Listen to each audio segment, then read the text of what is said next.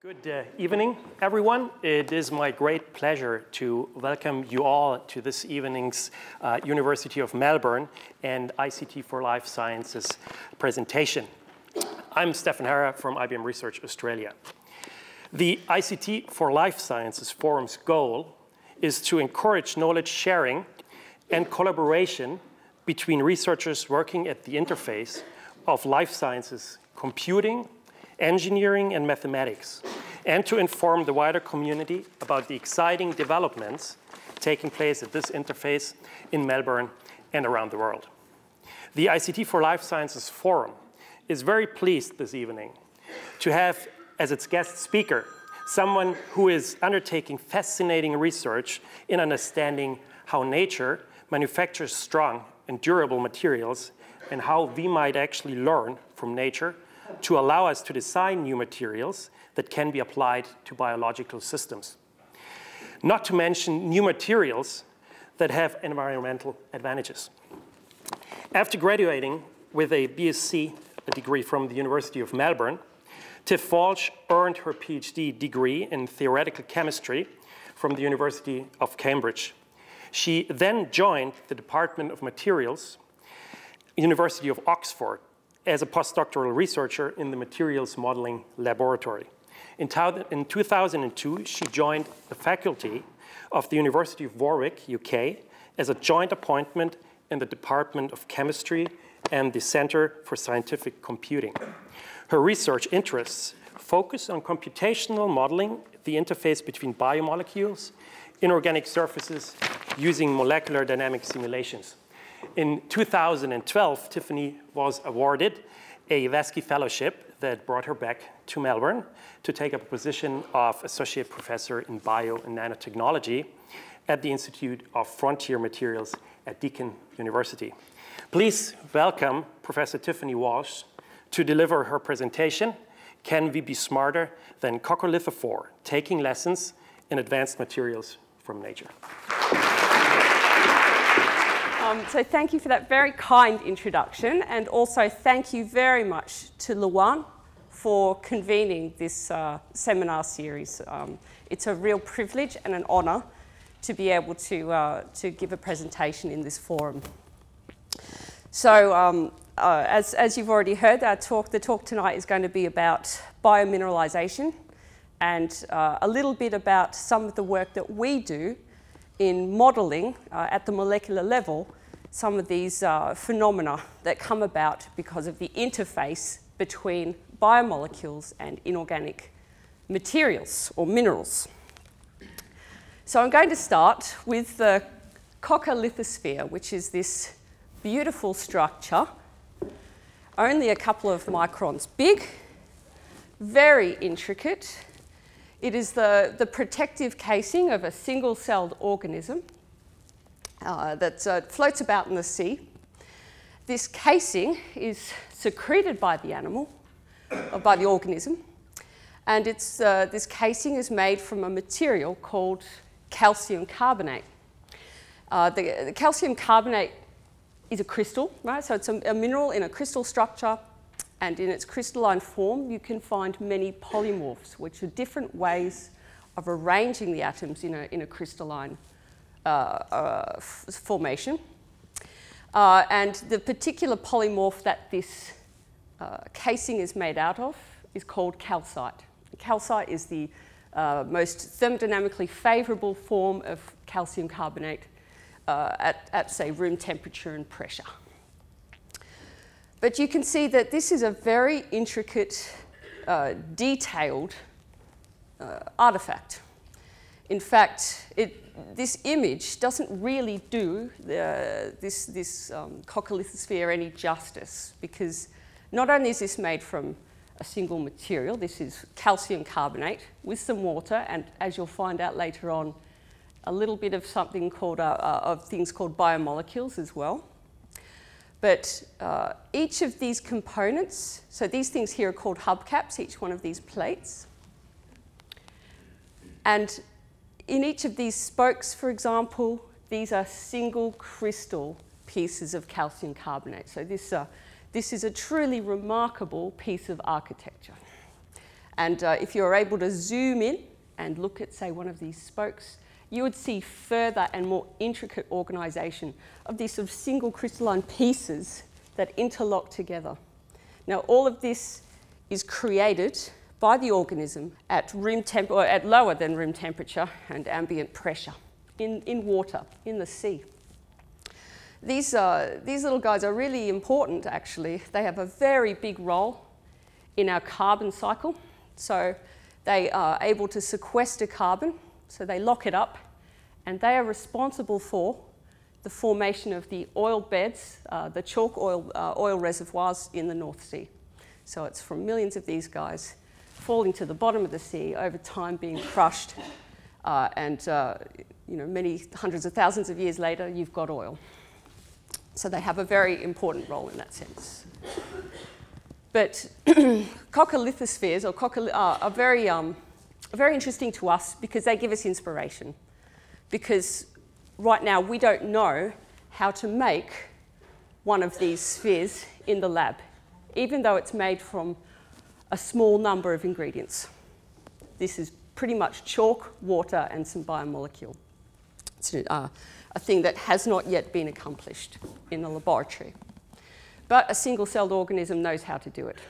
So that's the basis of my talk. Before I start talking more about biomineralization, I just wanted to give you an idea of where we've come as a civilization in being able to manipulate materials. And I'm going to start with something that we really know a lot about, and that's steel. So we've been working with steel for thousands of years. And even because of that, we still have got a lot to learn. So research in steel is still highly dynamic and active, and there are a lot of open questions. And some of the best brains in this country are working on steel. And there's a couple of ways, really, that how we kind of manipulate it for different applications. That is to change its composition, its chemical composition, or to be able to change what we call its microstructure. So that's its structure at the micron scale level. And it's really important because we use different kinds of steels for different applications on the basis of this treatment that can give you different composition and different microstructure. So for example, the type of steel that you would find in a surgical blade, in a scalpel, is very different to the kind of steel that you find in a piano wire. Actually, piano wires are one of the most demanding applications of steel because the wires are placed under enormous tension, and they have to have a very special microstructure. This is something called pearlite, and we're looking at its structure on the micron level. You can see these lamellae, and that's integral to be able to confer this property of the steel in piano wire. But the thing is, we know something about how to work steel and how to process it to get different properties. But it's a really hot, dangerous, messy, and frankly scary business. And I don't know how many of you have poked your head in to a foundry, but I just wanted to show you just how noisy it is.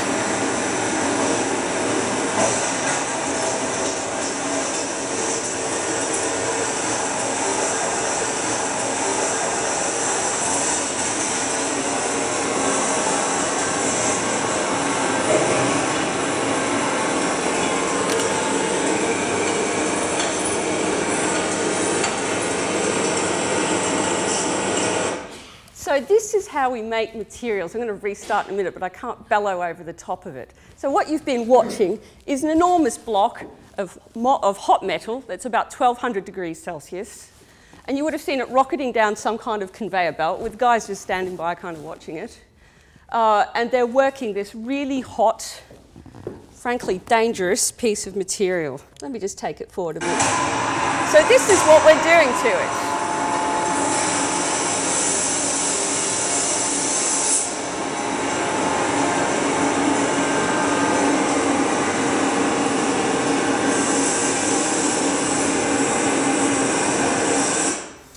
So as you can see, I think I'll just move on from that. I think we've seen enough. It's energy intensive, it's dangerous, and it's very labour intensive. It requires a lot of people standing around doing things and really exposing themselves to substantial danger and a lot of heat and noise. So it's a messy, dirty, horrible business actually, making things as a general rule. On the other hand, the Coccolithosphere is making this incredible structure at room temperature and pressure without any heating up to 1200 degrees, without any bashing, without any loud noises. It's made from very few ingredients, but one of the key ingredients, it's perhaps one of the smallest ones, is the biomolecule. Now, the agency of the biomolecules in creating this object are really pivotal. Because if you just put calcium carbonate into water and you recrystallize it out, this is what you get. Right? This is a very nice specimen of calcite. You would get a rhombohedral form of crystal. You do not get this.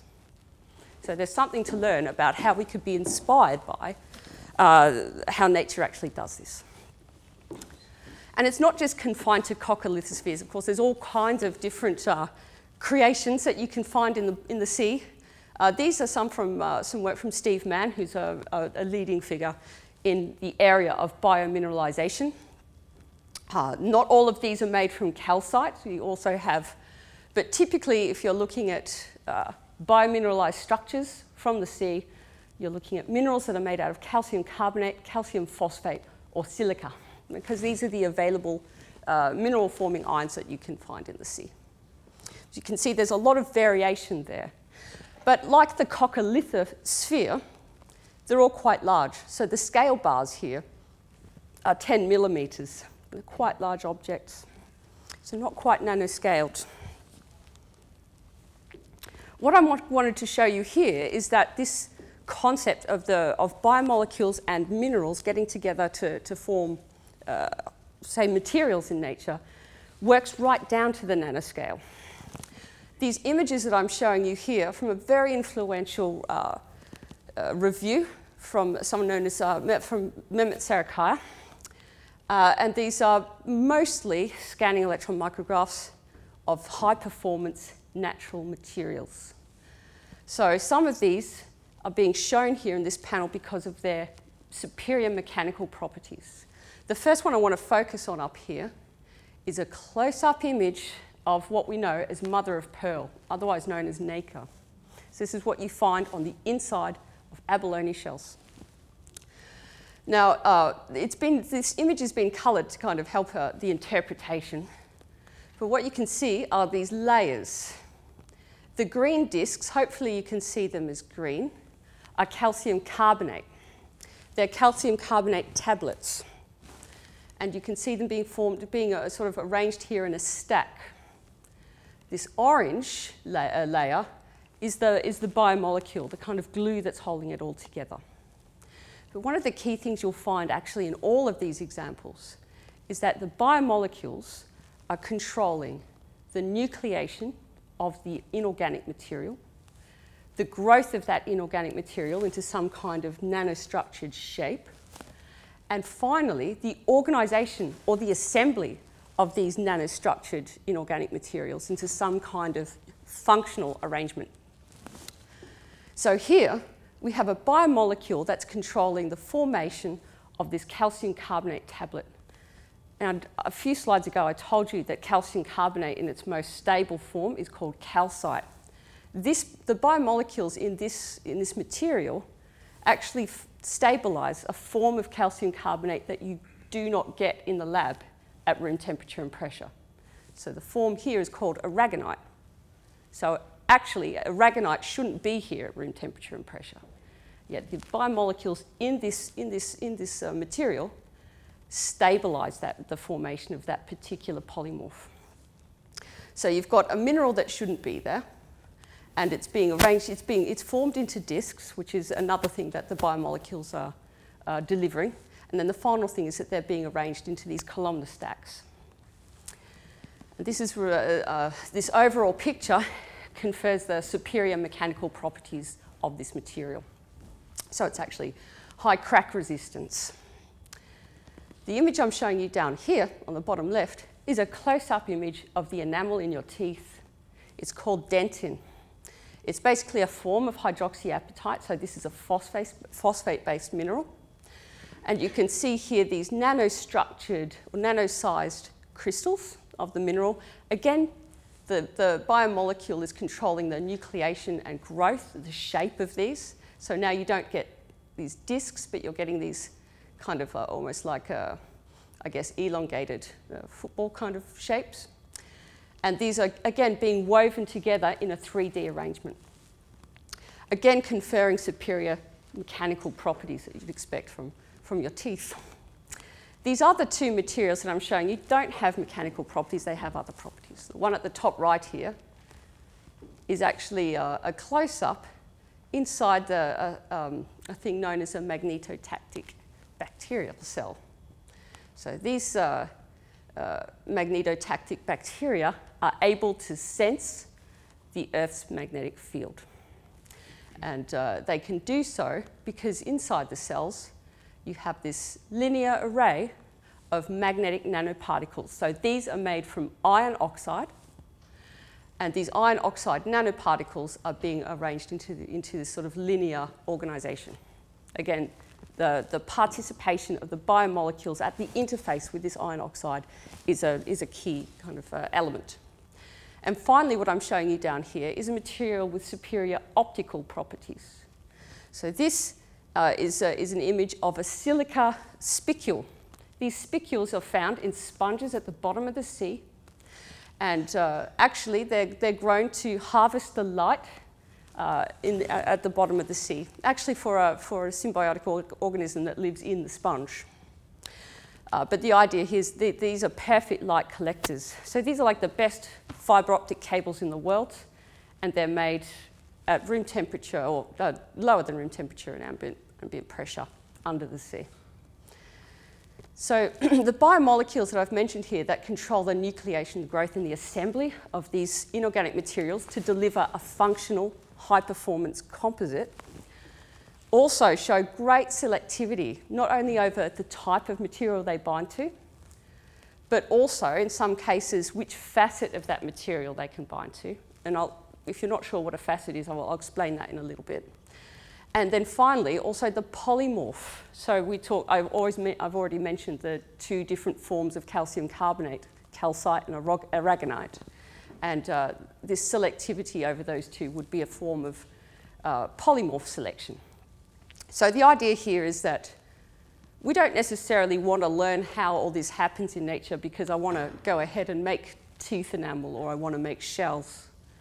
But I want to learn something about how this happens to get some inspiration about how to make new materials with different functionalities, or maybe make materials that could be done or could be fabricated more cheaply, say in more benign conditions than the ones I showed you in the foundry.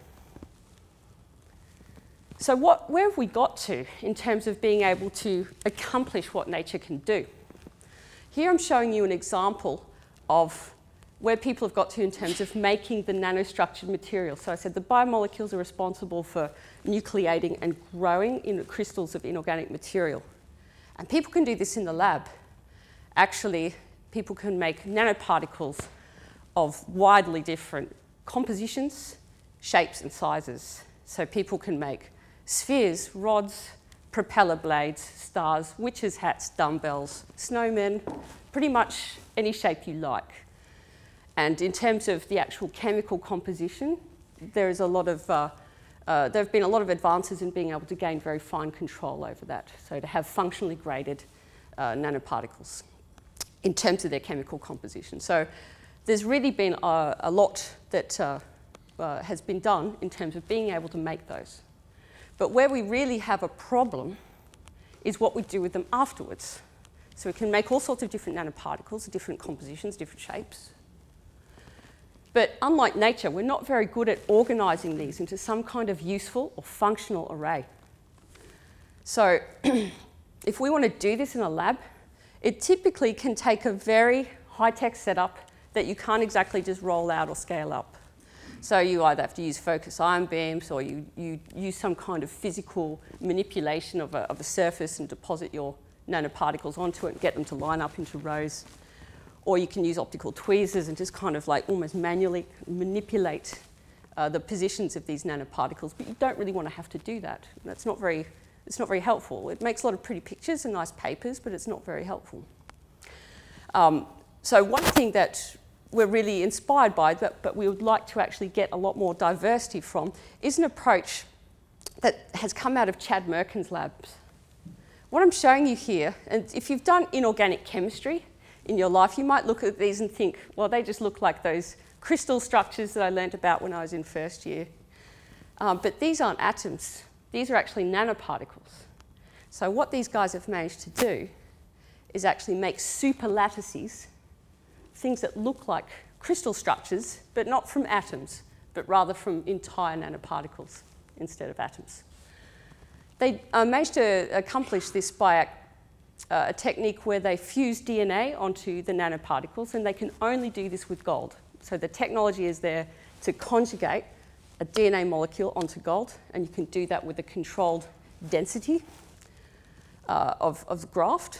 And by manipulating the actual DNA strands that you have conjugated onto the gold surface, and by manipulating the conditions, you can get these different crystal structures of these superlattices.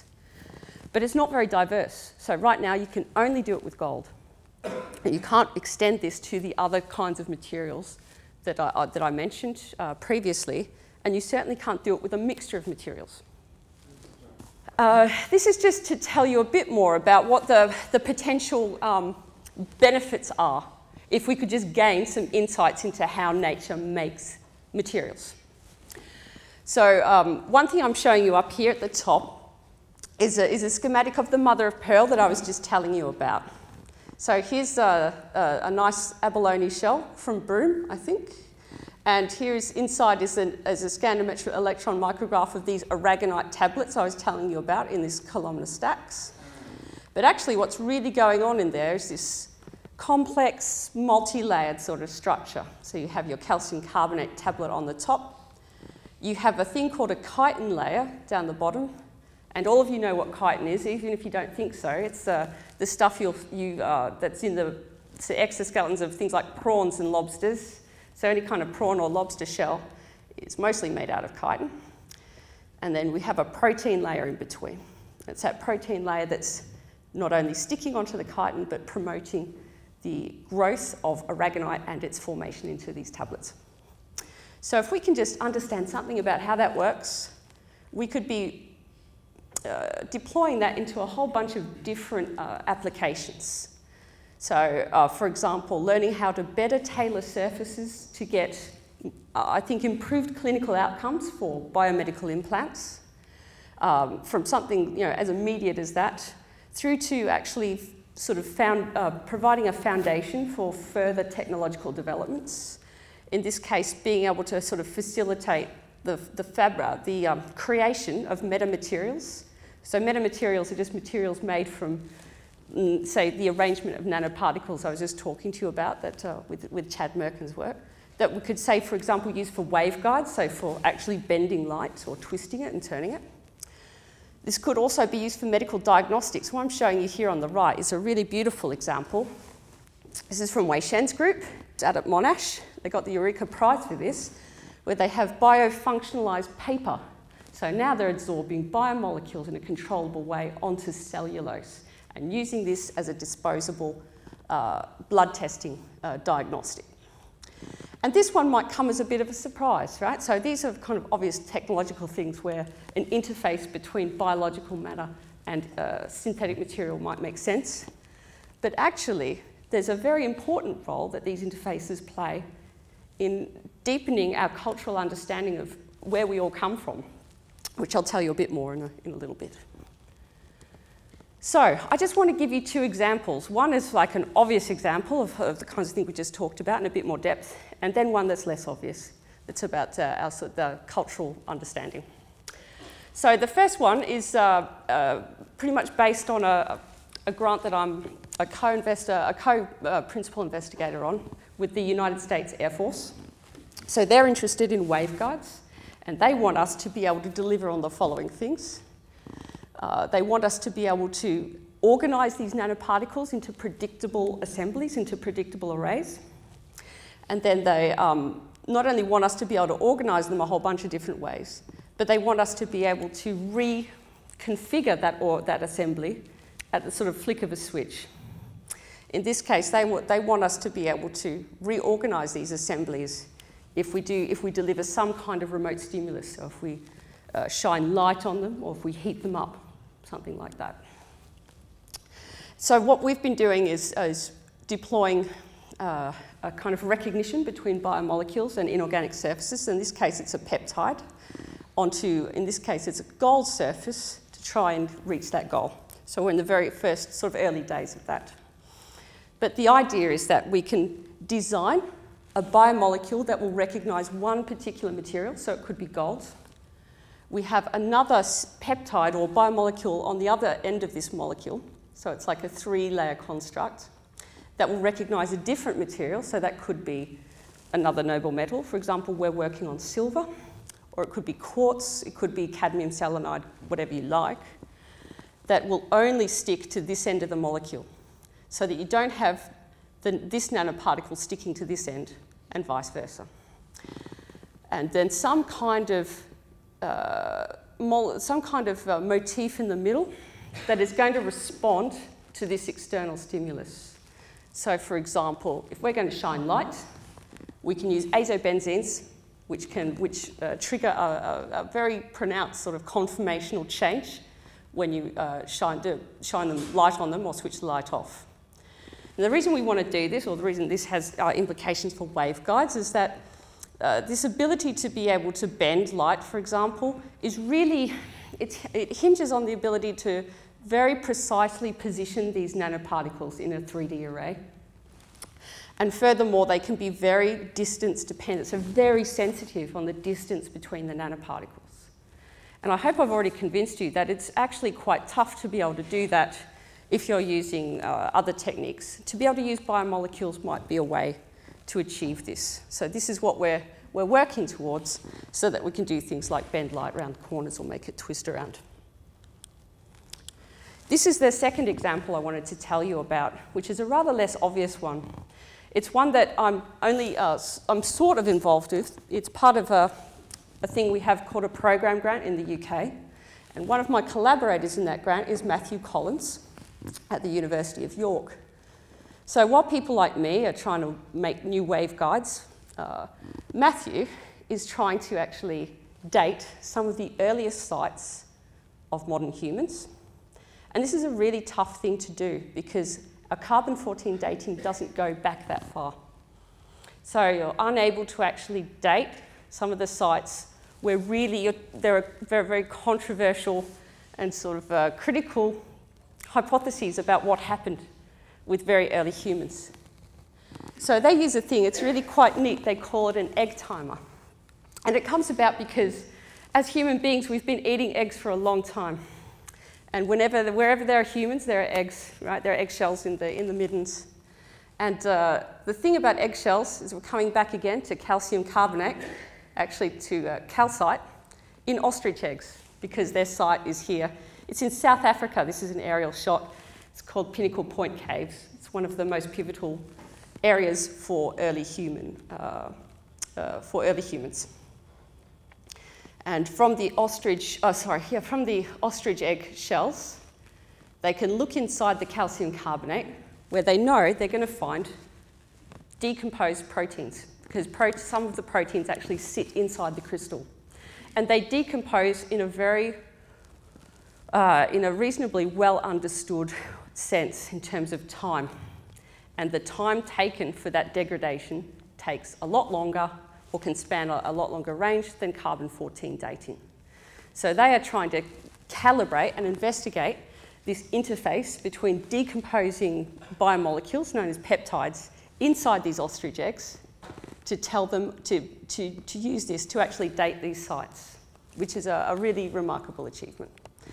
So this not only helps us to resolve these really complex stories about where we all really came from, but it can tell us a lot about us as a culture. So it's not all just about new technologies. So what I'm going to be talking about for the rest of the presentation is really the area that's involved with peptides and inorganic surfaces or inorganic substrates, and how we can use these and harness these to make new things. So for those of you who don't know what a peptide is, it's a bit like a charm bracelet. You've got these links in your bracelet and then these kind of charms that dangle off the sides, except really in terms of, in a molecular level, these are different molecular structures that will have different chemistries. The nice thing about peptides is that they have a lot of things going for them if we want to make them do things. So they're real workhorses. There are 20 different types of these, what we call side groups. I've given them different colours. And so if we wanted to string together 12 of these repeat units and choose from our 20 different beads, we have 20 to the 12 different sequences we can make. So you can appreciate how much diversity there is, just in that set alone. They have a lot of chemical variety, these 20 different beads.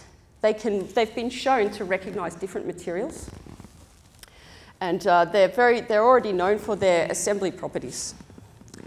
So they can, and when they're part of a composite, we know that they can confer additional properties, for example, mechanical properties, so that you would find in things like keratins.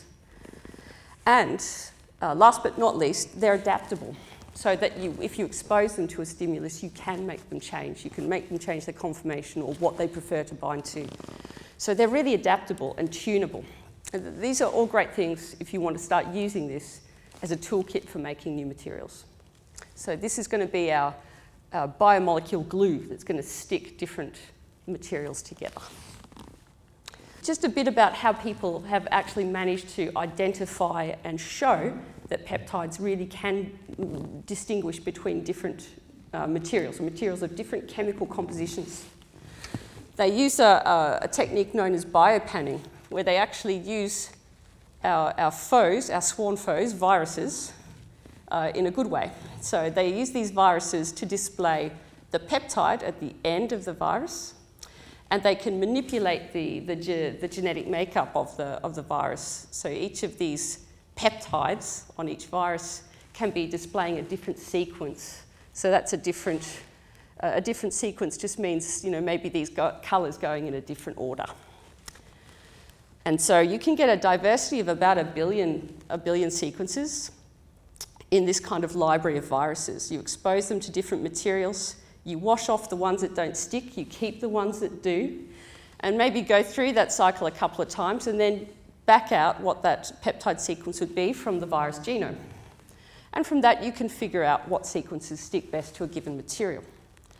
There are problems with this because a billion sequences isn't enough. You really need about 10 to the 15 to be exhaustive.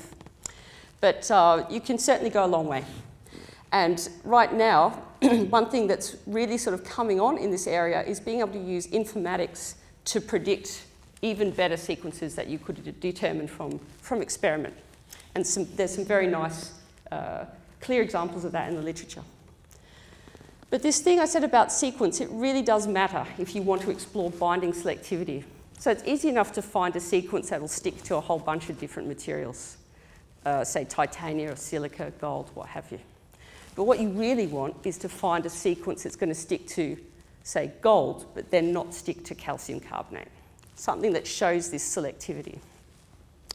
Here what I'm showing you are two sequences. So each of these letters stands for one of those beads that I was talking about on the previous slide. So these can conceivably have, each one of these conceivably has a different chemistry on the side chain. Now both of these sequences have the same number, or the same type of each residue. So you can see this H here. So there's two H's here, there's two H's here. But so it's the same content, it's just being put forward in a different order. Yet this sequence here on the left will bind exclusively to silica and it will not bind to gallium arsenide. You mix up the sequence and it will bind to both. So it completely abolishes the selectivity. So what this tells us is that this interface, this recognition between the biomolecule and the peptide is not just about, well, I've got two histidines and a proline and that's what's working. it doesn't matter at all if you can mix up that content and get a very different binding affinity. Now, the thing about this is that when you mix up these sequences, you're pretty much changing their structure, their three-dimensional structure, what you can do. And so there's a very complex interplay between the order in which this content is presented, the 3D shape that molecule is going to assume, and therefore its binding to that particular inorganic surface. And that's something that my own team and many groups around the world are trying to get to the bottom of. Now, peptides, I just wanted to show you this to convince you that they really can be selective and they can be used in a multi-materials fabrication. So in this case, they're using a gold binder peptide and a platinum binder peptide, and also one that will bind to silica. And you can see here from their images where they've conjugated a quantum dot that shows up as red in these images, that if they stick the quantum dot to their gold binder and they basically expose it to this surface, that you can only see the peptide stuck onto the gold part of the multi-material surface. So the background here is silica, you've got a platinum pad here and a gold pad here, and it's only sticking onto the gold pad. On this case, you can see, maybe it's not coming out so well, but there really is something sticking here to the platinum pad. I think it's just a bit faint. It's probably the least convincing of them all. And here you've got a difference between gold and silica, and you can see that this quartz binding, or the silica binding peptide, is binding to the silica, but not to the gold. So there is definite selectivity there, and you can be using this to make complex 3D arrangements. It's also been shown quite recently that you can use these peptides to do another one of the jobs that I mentioned earlier, and that is to control the shape of a nanoparticle. So in this case, it's a beautiful example where they're able to use peptides to control the growth of platinum nanocrystals, where if they can stabilize like the 100 surface, they're making cubes, and if they stabilize the 111 surface, which are these ones here, these triangles here, they can make tetrahedra. But what they're really yet to get to the bottom of is why it is that you need these two sequences to get these two different nanoparticle shapes. So this has been discovered, well, not by accident, but there's certainly no understanding of how you go from here backwards. Right, so what is it about this sequence that makes it so special? And here's where molecular modelling can actually be used to help elucidate some of those reasons in very close partnership with experiment. So one experimental technique that's really important are the ones that tell you about structure. Because I just told you a few slides ago, right, that the sequence changes the 3D structure, and that can change the way that this molecule sticks onto a surface. Some of the techniques we have can tell us something, but actually the inference can be really difficult. So there's something known as circular dichroism spectroscopy. This can tell you something about the secondary structure, so something about the shape of these molecules. But it can be very challenging to back out exactly what the answers mean. There's solid state NMR, which actually works very well. But the problem is that the sample that you prepare is not like the sample you're really trying to investigate. So what you're really interested in is this peptide in solution on the surface. What solid state NMR is something that really doesn't have a lot of water in it. It's a bit of a problem. But recently, some teams have been able to carry out and interpret what's known as NMR, which just tells you, basically, if you're not familiar with NMR, it just tells you about, it tells you something about the structure of these molecules. So we can determine something about the structure when they're adsorbed onto the inorganic material. But it can only be carried out for limited conditions, so we can't just be applying it everywhere in all cases, unfortunately. But for the cases where it is possible to carry out the experiments, this is a perfect test ground for molecular modelling, because it enables us to be able to confront our structural predictions with what is being measured. So this is where molecular modelling can really play a role, and it's something that in my team we spend a long time thinking about and trying to do.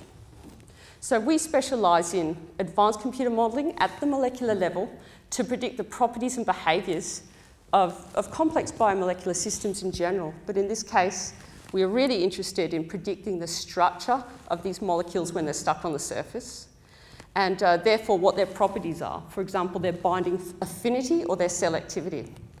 And also what it is about these particular interactions that confer this property, so that we can go, hopefully take this information and use it to design new sequences that are going to do different things or should be able to multitask, for example. So that's what we're trying to do. So what's really important for us when we do this type of modelling is that we need to be able to describe the interactions between all of the atoms in our system. And that could be quite tricky. So if there's if there's millions of atoms, for example, in the system, we really rely on supercomputing facilities. And in this instance, it's absolutely critical to have access to something like the VLSCI facility. So for us, this is a really key component of our research. In fact, we couldn't get done the things we do if we didn't have access to it. So we need to be able to, in some way, write down and evaluate all the interactions between all the atoms in our system. And we do this in a very simplified way, because if we've got 1 million atoms, we can't be doing it in a too detailed a way. It would just take too long. So we use what might look like rather Mickey Mouse types of analytic functions to describe these interactions. But the whole idea here is we're not trying to be ultra, accurate. We're just trying to capture the guts of the physics and the chemistry that's going to dictate the behaviour of these systems. So I've told you that we need to be able to describe all the interactions between the atoms. And at this point, I just wanted to give you a bit more of a sense about the complexity of the kinds of things that we do, without getting into any of the details of what we actually do. But I just want you to consider the case where you've got a particular arrangement of your atoms. And I've already told you we need to be able to evaluate the sort of interaction energy between each of these atoms. And when we do that and we sum them all up, we have a function. So our energy is a function of the positions of our atoms. Now, if we have many atoms in our system, then our function is many-dimensional. It's not like a three-dimensional function like I'm showing you here. It could be like a 12,000-dimensional function. Obviously, we can't visualize that. So we need a way to be able to explore this multi-dimensional function without recourse to thinking about, well, how can we sort of find each and every nook and cranny of it? And that's a real challenge to us. So in some ways, it's a bit like being in the Swiss Alps. And for us, all the important parts of this landscape, this multi-dimensional function, are the parts that are really low-lying. So if you're in Switzerland and you're up in the mountains, you're always looking for the lakes and the valleys. And that's the analogy we really sort of do follow here. So this can be quite tricky if you're up here in the ranges and you're trying to find the lowest lakes or the lowest valleys. On a multi-dimensional function, that can be a tricky thing to do. And again, that's why it's essential for us to be able to use the computing power at the VLSCI. What I'm showing you here in this central panel is just like a 3D representation of this kind of energy function. And because they are because of the analogy with things like mountains and lakes, we tend to call them energy landscapes. And you can see here that we can take slices through this landscape. So if I take a slice, if I was able to get a knife and just cut it through here, and then turn that cut on its side, I would have something that looks like this, where these little dips here are the parts of the landscape that we're most interested in. We need to be able to find those using our molecular simulations. So really the guts of what we do are two things. We need to describe the interactions between all the atoms in our system. And because we're bringing together two very dissimilar materials, a sort of a synthetic or mineral material and a biological material, that can be not a straightforward task. And also, we need to be able to wander about on this landscape and find all the low energy structures. So each one of these dips corresponds to a structure that is likely to be observed in experiment. So it's really critical that we find those. So that's really what our job boils down to. Through applying these simulations, these are the types of things that we're doing. We're trying to investigate peptides binding onto materials of different chemical compositions, so what we call material selectivity. Why does one peptide want to stick to gold and not silver? The second thing we're investigating is a thing called facet selectivity, which is why one particular face of the same chemical composition could be more preferable for a peptide than another. And this last one is polymorph selectivity. So for example, why would a peptide want to stick to aragonite over calcite? They're two different polymorphs of the same material. And we do this in partnership with experiment, and that's really important for us. Because we use computational modelling, I think as someone who does computational modelling will tell you, it's easy to generate data. You can always generate data. The hard thing is generating data that means something and that makes sense. And so that's why being able to confront our findings with experiment is really important, because otherwise we can just dream up anything. But it needs to be ground truthed with actual observations in the lab. So here's just an example of work we've got going on. I just wanted to show you 3 examples before I wrap up. So this is one example of material selectivity. This is part of our Air Force grant, where we're trying to understand why a peptide would prefer silver over gold. The thing is, they're both noble metals. They have a very similar lattice constant, which means the spacing between the atoms is very similar. So you can't just say, well, it's because some kind of lattice matching argument. That doesn't really work. They have slightly different chemistries, and that silver's more reactive. And what we're trying to do is predict the structures of these peptides on the surface, and then relate this to the binding affinities that are being measured in the lab. And so what these dots are telling you is that the hotter the dot, basically the stronger the connection between it and between the peptide and the surface. And you can see that this kind of map of the hotspots of interaction is very different between the two materials. So some parts of the molecule really prefer sticking to gold, but some parts prefer sticking to silver. And it's basically being able to unplait those threads so that we can dream up peptide sequences that have a better selectivity over these two materials. I just wanted to tell you about facet selectivity, and I was a bit concerned. I don't know if everyone in the audience knows what I mean when I say facet. So I've just made a little image here for a very simple crystal structure. So this is just a close-packed crystal. And I've drawn 2 planes here in pink. And this would just be if I was able to take a knife and cut it through the 3D crystal structure, and then look at what surface gets presented. On the left, what I'm showing you is the 111 facet, where I take a cut through that 111 plane there. And on the right, what I'm showing you is the 100 facet, which I'm taking a cut through the 100 plane. And they show a very different arrangement of the atoms. So this is for gold. And here you can see a sort of hexagonal arrangement of the atoms. And here it's more like a square arrangement.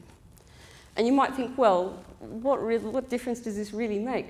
Because it's quite subtle, but it can make a really big difference, actually, in terms of what peptide sequences want to stick onto these things. So you don't even have to change the chemical composition.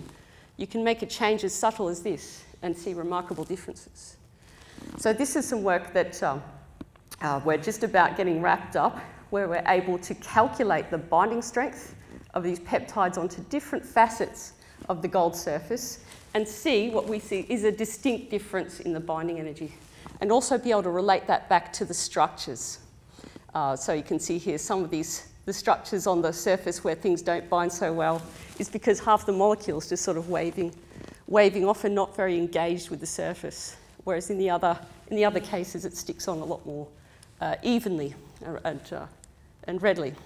So it's being able to identify those parts of the molecule that stick well onto various facets that can enable us to design new sequences. And just lastly, I'm going to come back to mother of pearl. So this is my last example, where we're trying to understand why it is that one of the key proteins in mother of pearl that stabilizes the aragonite It can carry out its job in the mother of pearl because it recognises only one of two possible forms of chitin. So chitin is the stuff that prawn shells and lobster shells, crayfish shells are made out of. And there's a layer of it inside this sort of structure of the mother of pearl. And it's a particular polymorph of chitin called beta chitin. And what we're trying to understand now is why is it that these molecules only stick onto beta chitin? What is it about them? And actually, I think our modelling is revealing the origins of this selectivity. So here's a picture that one of my students, Aaron, made up of these molecules sticking onto the chitin surface.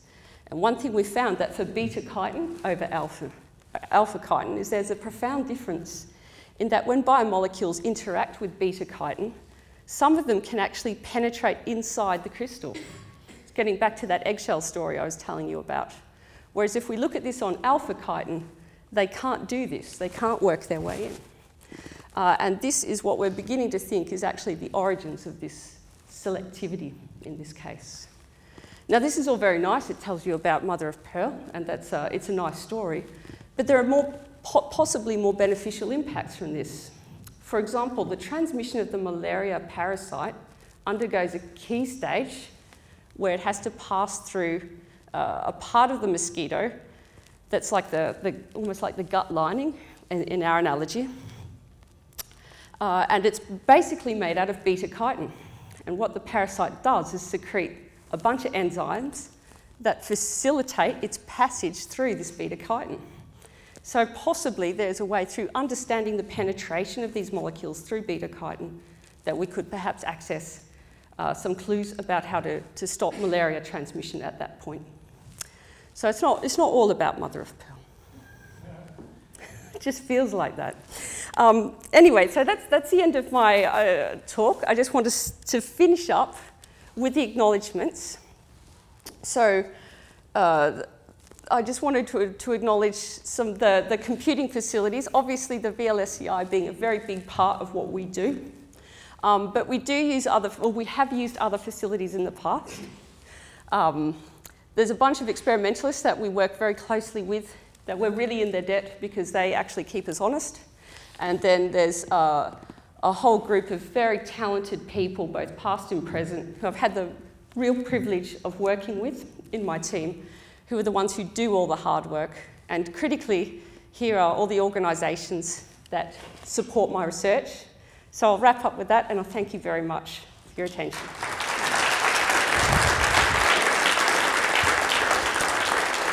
This evening is a special one for the ICT for Life Sciences Forum. In October 2008, the forum celebrated its 5 years. It has now delivered remarkable achievements, and please allow me to highlight these for you. The ICT has held 34 events similar to the one that we have just experienced, of which 18 have been with speakers from overseas in 18 of these events. The ICT has hosted 5 Graham Clark orations and 4 other events ranging from tribute dinners and a farewell dinner for the previous governor of Victoria. In all, over 14,600 people have attended the ICT for Life Sciences Forum events over its last 5 years. That's quite remarkable. As a forum sponsor, IBM has benefited from the forum, bringing leading researchers from Melbourne and from across the world to share their knowledge and ideas. And in this way, the forum has certainly achieved its goal of knowledge sharing and keeping our community informed about the exciting developments taking place here and in the world. We also find the dinner for sponsors and the speaker, which takes place after these events, a rewarding opportunity to network and form new relationships, all of which is of benefit to our growing team of researchers. So on behalf of the forum sponsors and those who have attended the forum's events, may I wish it a happy 5th birthday. We look forward to many more such events, great speakers, and sharing the many exciting ideas and breakthroughs that are in progress. Please join me in congratulating the ICT for Life Sciences Forum on this important milestone.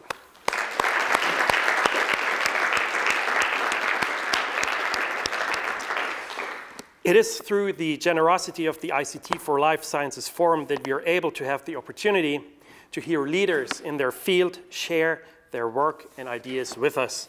I would like to thank the forum sponsors for their support.